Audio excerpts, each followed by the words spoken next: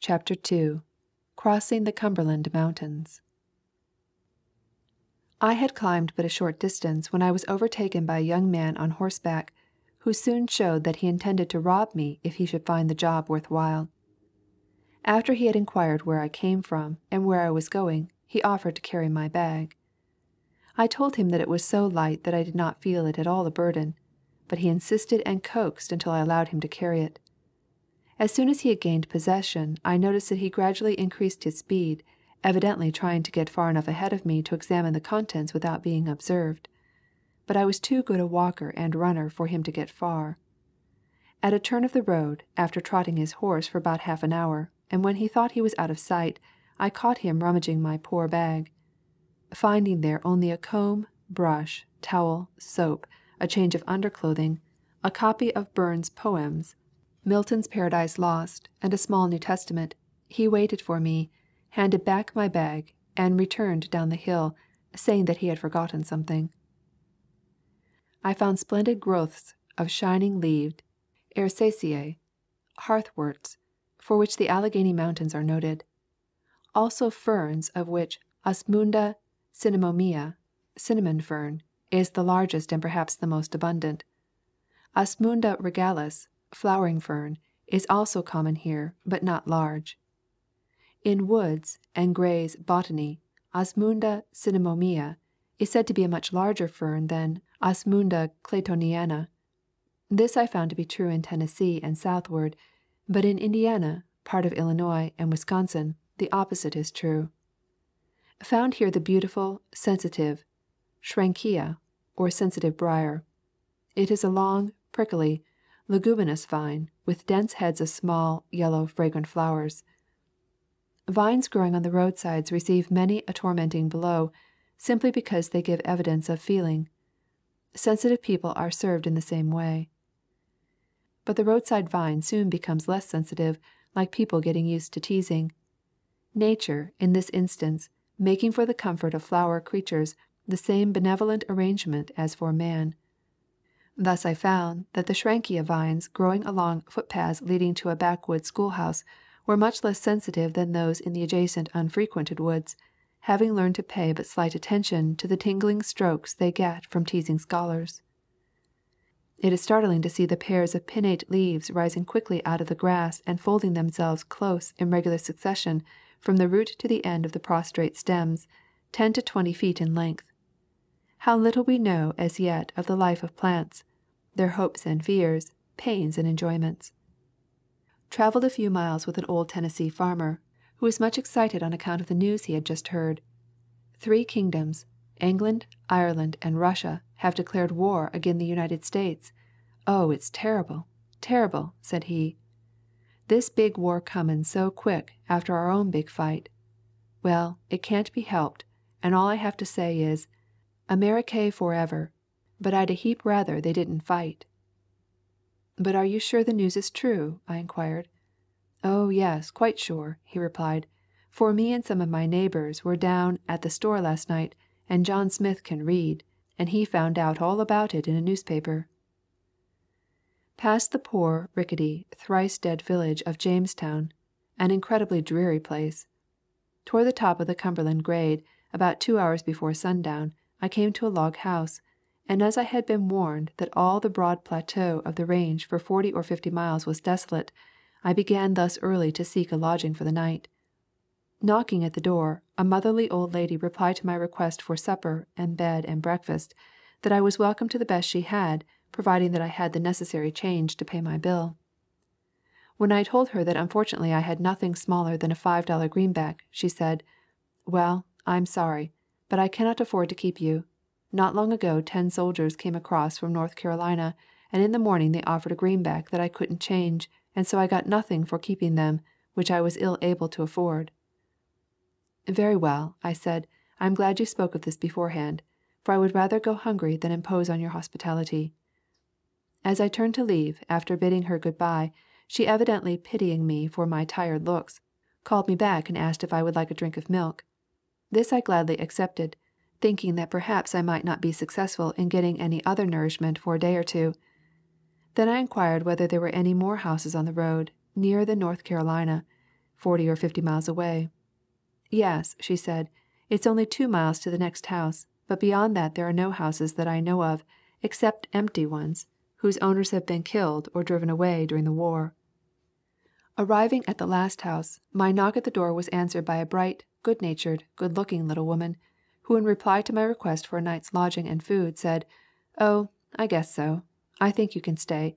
Come in and I'll call my husband." "But I must first warn you," I said, "that I have nothing smaller to offer you than a $5 bill for my entertainment. I don't want you to think that I am trying to impose on your hospitality." She then called her husband, a blacksmith, who was at work at his forge.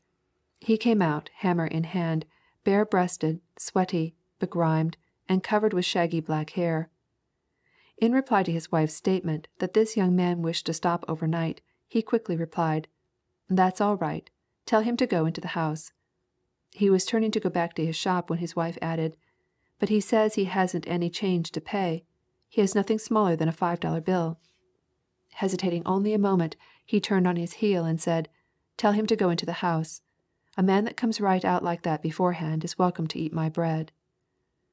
When he came in after his hard day's work and sat down to dinner, he solemnly asked a blessing on the frugal meal, consisting solely of cornbread and bacon.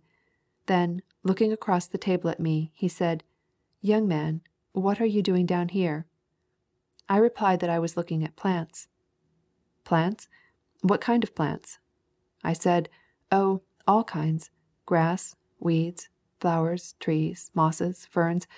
Almost everything that grows is interesting to me." "Well, young man," he queried, "you mean to say that you are not employed by the government on some private business?" "No," I said, "I am not employed by anyone except just myself. I love all kinds of plants and I came down here to these southern states to get acquainted with as many of them as possible."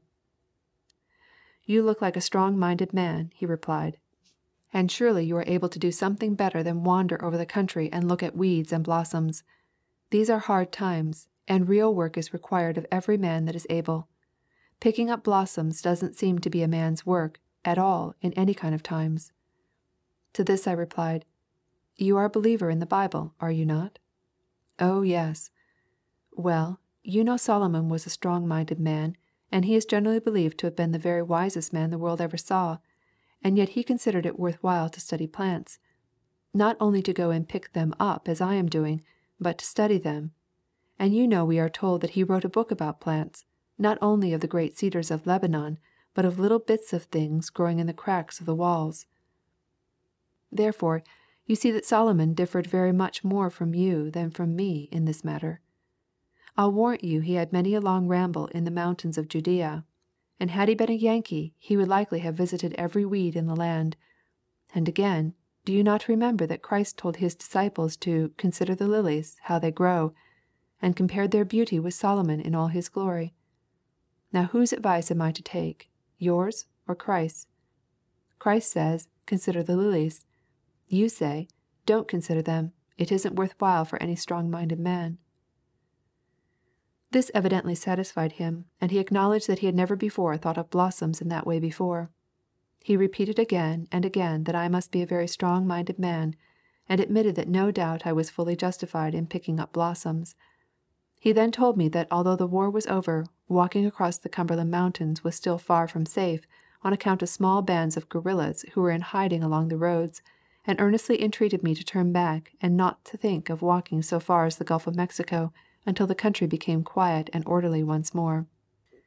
I replied that I had no fear, that I had but very little to lose, and that nobody was likely to think it worth while to rob me, that anyhow I always had good luck. In the morning he repeated the warning and entreated me to turn back, which never for a moment interfered with my resolution to pursue my glorious walk. September 11. Long stretch of level sandstone plateau, lightly furrowed and dimpled with shallow grove-like valleys and hills. The trees are mostly oaks, planted wide apart like those in the Wisconsin woods. A good many pine trees here and there, 40 to 80 feet high, and most of the ground is covered with showy flowers. Polygalas, milkworts, solidagos, goldenrods, and asters were especially abundant. I came to a cool clear brook every half mile or so, on the banks planted with Osmunda regalis, Osmunda cinnamomea, and handsome sedges. The few larger streams were fringed with laurels and azaleas. Large areas beneath the trees are covered with formidable green briars and brambles, armed with hooked claws, almost impenetrable. Houses are far apart and uninhabited, orchards and fences in ruins, sad marks of war.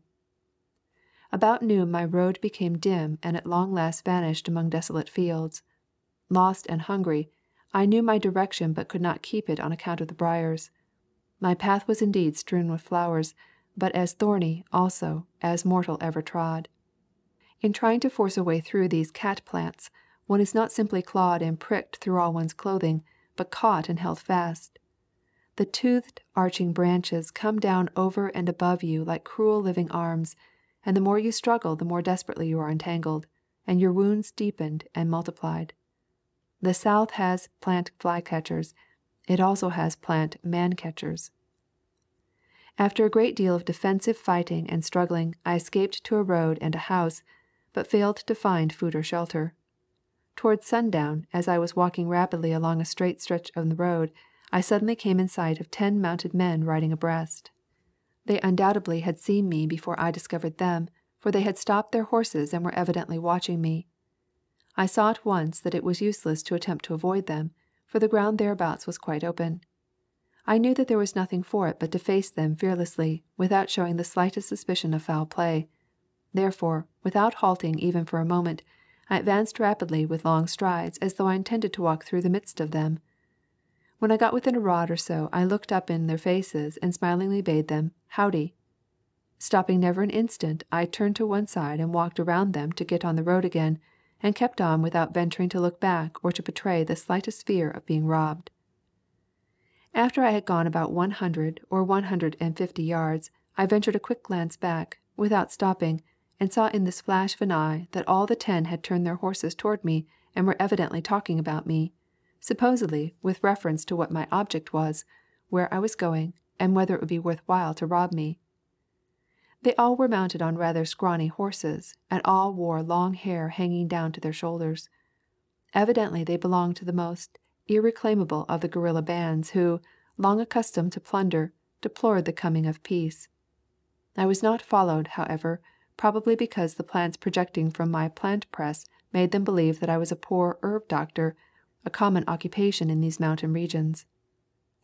About dark I discovered, a little off the road, another house, inhabited by negroes, where I succeeded in obtaining a much-needed meal of string beans, buttermilk, and cornbread. At the table I was seated in a bottomless chair, and as I became sore and heavy, I sank deeper and deeper, pressing my knees against my breast, and my mouth settled to the level of my plate. But wild hunger cares for none of these things, and my curiously compressed position prevented the too free indulgence of boisterous appetite. Of course, I was compelled to sleep with the trees in the one great bedroom of the open night. September 12. Awoke drenched with mountain mist, which made a grand show, as it moved away before the hot sun. Passed Montgomery, a shabby village at the head of the east slope of the Cumberland Mountains. Obtained breakfast in a clean house and began the descent of the mountains. Obtained fine views of a wide open country and distant flanking ridges and spurs. Crossed a wide cool stream, Emery River, and a branch of the Clinch River. There is nothing more eloquent in nature than a mountain stream, and this is the first I ever saw. Its banks are luxuriantly peopled with rare and lovely flowers and overarching trees, making one of nature's coolest and most hospitable places. Every tree, every flower, every ripple and eddy of this lovely stream seemed solemnly to feel the presence of the great Creator. Lingered in the sanctuary a long time, thanking the Lord with all my heart for His goodness in allowing me to enter and enjoy it. Discovered 2 ferns, Dicksonia and a small matted polypod on trees, common farther south, also a species of magnolia with very large leaves and scarlet conical fruit. Near this stream I spent some joyous time in a grand rock dwelling full of mosses, birds, and flowers. Most heavenly place I ever entered. The long narrow valleys of the mountainside, all well watered and nobly adorned with oaks, magnolias, laurels, azaleas, asters, ferns, hypnum mosses, madotheca, scale mosses, etc. Also towering clumps of beautiful hemlocks. The hemlock, judging from the common species of Canada, I regarded as the least noble of the conifers, but those of the eastern valleys of the Cumberland Mountains are as perfect in form and regal in port as the pines themselves, the latter abundant. Observed fine glimpses from open places as I descended to the great valley between these mountains and the Unaka Mountains on the state line. Forded the Clinch, a beautiful clear stream that knows many of the dearest mountain retreats that ever heard the music of running water. Reached Kingston before dark. Sent back my plant collections by express to my brother in Wisconsin. September 13. Walked all day across small parallel valleys that flute the surface of the one wide valley. These flutings appear to have been formed by lateral pressure, are fertile, and contain some fine forms, though the seal of war is on all things. The roads never seem to proceed with any fixed purpose, but wander as if lost. In seeking the way to Philadelphia, in Loudoun County, Tennessee, I was told by a buxom Tennessee "gal" that over the hills was much the nearer way, that she always went that way, and that surely I could travel it. I started over the flint ridges, but soon reached a set of enchanted little valleys among which, no matter how or in what direction I traveled, I could not get a foot nearer to Philadelphia. At last, consulting my map and compass, I neglected all directions and finally reached the house of a negro driver with whom I put up for the night. Received a good deal of knowledge which may be of use should I ever be a negro teamster. September 14. Philadelphia is a very filthy village in a beautiful situation. More or less of pine, black oak most abundant, Polypodium hexagonopterum and Aspidium acrostichoides, Christmas fern, most abundant of ferns and most generally distributed. Osmunda claytoniana are rare, not in fruit, small. Dicksonia abundant, after leaving the Cumberland Mountains. Asplenium ebonium, ebony spleenwort, quite common in Tennessee and many parts of Kentucky. Cystopteris, bladder fern, and Asplenium felix fomina, not common through the same range. Pteris aquilina, common brake, abundant but small. Walked through many a leafy valley, shady grove, and cool brooklet. Reached Madisonville, a brisk village. Came in full view of the Unaka Mountains, a magnificent sight. Stayed overnight with a pleasant young farmer. September 15th. Most glorious billowy mountain scenery. Made many a halt in open places to take breath and to admire. The road, in many places cut into the rock, goes winding about among the knobs and gorges. Dense growth of asters, liatris, and grapevines. Reached a house before night and asked leave to stop. "Well, you're welcome to stop," said the mountaineer, "if you think you can live till morning on what I have to live on all the time." Found the old gentleman very communicative. Was favored with long "bar" stories, deer hunts, etc., and in the morning was pressed to stay a day or two. September 16th. "I will take you," said he, "to the highest ridge in the country, where you can see both ways. You will have a view of all the world on one side of the mountains and all creation on the other. Besides, you who are traveling for curiosity and wonder ought to see our gold mines." I agreed to stay and went to the mines. Gold is found in small quantities throughout the Alleghanies, and many farmers work at mining a few weeks or months every year when their time is not more valuable for other pursuits. In this neighborhood miners are earning from $50 to $2 a day. There are several large quartz mines not far from here. Common labor is worth $10 a month. September 17. Spent the day in botanizing, blacksmithing, and examining a grist mill. Grist mills, in the less settled parts of Tennessee and North Carolina, are remarkably simple affairs. A small stone, that a man might carry under his arm, is fastened to the vertical shaft of a little homemade, boyish-looking, back-action water-wheel, which, with a hopper and a box to receive the meal, is the whole affair. The walls of the mill are of undressed poles cut from seedling trees, and there is no floor, as lumber is dear. No dam is built. The water is conveyed along the hillside until sufficient fall is obtained, a thing easily done in the mountains. On Sundays you may see wild, unshorn, uncombed men coming out of the woods, each with a bag of corn on his back. From a peck to a bushel is the common grist. They go to the mill along verdant footpaths, winding up and down over hill and valley, and crossing many a rhododendron glen. The flowers and shining leaves brush against their shoulders and knees, occasionally knocking off their coonskin caps. The first arrived throws his corn into the hopper, turns on the water, and goes to the house. After chatting and smoking he returns to see if his grist is done. Should the stones run empty for an hour or two, it does no harm.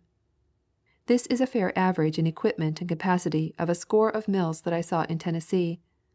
This one was built by John Vaughan, who claimed that he could make it grind 20 bushels a day. But since it fell into other hands, it can be made to grind only 10 per day.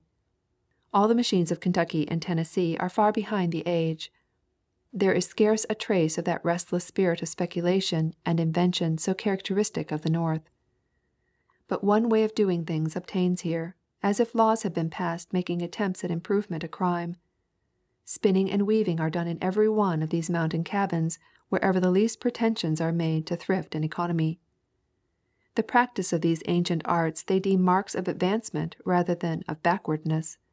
There's a place back here, says my worthy entertainer, where there's a mill house and a storehouse and a still house and a spring house and a blacksmith shop, all in the same yard, cows too, and heaps of big gals a milking 'em. This is the most primitive country I have seen, primitive in everything. The remotest hidden parts of Wisconsin are far in advance of the mountain regions of Tennessee and North Carolina. But my host speaks of the old-fashioned, unenlightened times like a philosopher in the best light of civilization. I believe in Providence, said he. Our fathers came into these valleys, got the richest of them, and skimmed off the cream of the soil. The worn-out ground won't yield no roastin' ears now. But the Lord foresaw this state of affairs and prepared something else for us. And what is it? Why, He meant us to bust open these copper mines and gold mines so that we may have money to buy the corn that we cannot raise. A most profound observation. September 18. Up the mountain on the state line. The scenery is far grander than any I ever before beheld. The view extends from the Cumberland Mountains on the north far into Georgia and North Carolina to the south, an area of about 5,000 square miles. Such an ocean of wooded, waving, swelling mountain beauty and grandeur is not to be described. Countless forest-clad hills, side by side in rows and groups, seemed to be enjoying the rich sunshine and remaining motionless only because they were so eagerly absorbing it. All were united by curves and slopes of inimitable softness and beauty. Oh, these forest gardens of our Father! What perfection, what divinity, in their architecture, what simplicity and mysterious complexity of detail! Who shall read the teaching of these sylvan pages, the glad brotherhood of rills that sing in valleys, and all the happy creatures that dwell in them under the tender keeping of a Father's care? September 19. Received another solemn warning of dangers on my way through the mountains. Was told by my worthy entertainer of a wondrous gap in the mountains which he advised me to see. It's called Track Gap, said he, from the great number of tracks in the rocks, bird tracks, bar tracks, hoss tracks, men tracks, all in the solid rock as if it had been mud. Bidding farewell to my worthy mountaineer and all his comfortable wonders, I pursued my way to the south. As I was leaving he repeated the warnings of danger ahead, saying that there were a good many people living like wild beasts on whatever they could steal, and that murders were sometimes committed for $4 or $5 and even less. While stopping with him I noticed that a man came regularly after dark to the house for his supper. He was armed with a gun, a pistol, and a long knife. My host told me that this man was at feud with one of his neighbors, and that they were prepared to shoot one another at sight. That neither of them could do any regular work or sleep in the same place 2 nights in succession. That they visited houses only for food, and as soon as the one that I saw had got his supper he went out and slept in the woods, without of course making a fire. His enemy did the same. My entertainer told me that he was trying to make peace between these two men, because they both were good men, and if they would agree to stop their quarrel, they could then both go to work. Most of the food in this house was coffee without sugar, cornbread, and sometimes bacon. But the coffee was the greatest luxury which the people knew. The only way of obtaining it was by selling skins, or, in particular, sang, that is, ginseng, which found a market in far-off China. My path all to-day led me along the leafy banks of the Hiwassee, a most impressive mountain river. Its channel is very rough, as it crosses the edges of upturned rock strata, some of them standing at right angles or glancing off obliquely to right and left. Thus a multitude of short, resounding cataracts are produced, and the river is restrained from the headlong speed due to its volume and the inclination of its bed. All the larger streams of uncultivated countries are mysteriously charming and beautiful, whether flowing in mountains or through swamps and plains. Their channels are interestingly sculptured, far more so than the grandest architectural works of man. The finest of the forests are usually found along their banks, and in the multitude of falls and rapids the wilderness finds a voice. Such a river is the Hiwassee, with its surface broken to 1,000 sparkling gems, and its forest walls vine-draped and flowery as Eden. And how fine the song it sings! In Murphy, North Carolina, I was hailed by the sheriff who could not determine by my colors and rigging to what country or craft I belonged. Since the war, every other stranger in these lonely parts is supposed to be a criminal, and all are objects of curiosity or apprehensive concern.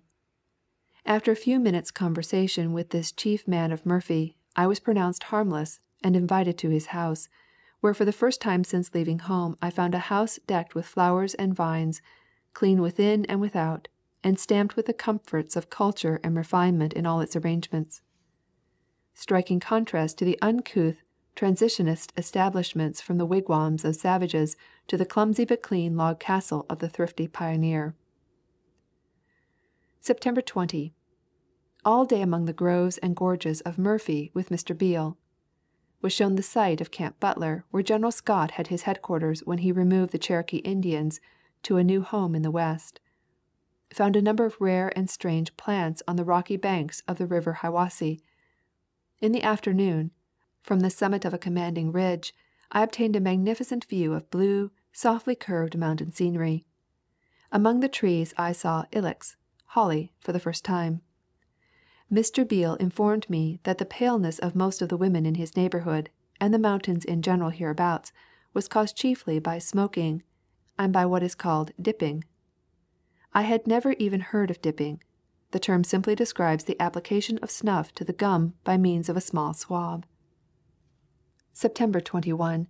Most luxuriant forest. Many brooks running across the road. Blairsville, Georgia, which I passed in the forenoon, seems a shapeless and insignificant village, but grandly encircled with banded hills. At night I was cordially received by a farmer whose wife, though smart and neat in her appearance, was an inveterate smoker. September 22. Hills becoming small, sparsely covered with soil. They are called knob land, and are cultivated, or scratched, with a kind of one-tooth cultivator. Every rain robs them of their fertility, while the bottoms are of course correspondingly enriched. About noon I reached the last mountain summit on my way to the sea. It is called the Blue Ridge, and before it lies a prospect very different from any I had passed, namely, a vast uniform expanse of dark pine woods extending to the sea, an impressive view at any time and under any circumstances, but particularly so to one emerging from the mountains. Travelled in the wake of 3 poor but merry mountaineers, an old woman, a young woman, and a young man, who sat, leaned, and lay in the box of a shackly wagon that seemed to be held together by spiritualism, and was kept in agitation by a very large and a very small mule. In going downhill the looseness of the harness and the joints of the wagon allowed the mules to back nearly out of sight beneath the box, and the 3 who occupied it were slid against the front boards in a heap over the mules' ears. Before they could unravel their limbs from this unmannerly and impolite disorder, A new ridge in the road frequently tilted them with a swish and a bump against the backboards in a mixing that was still more grotesque.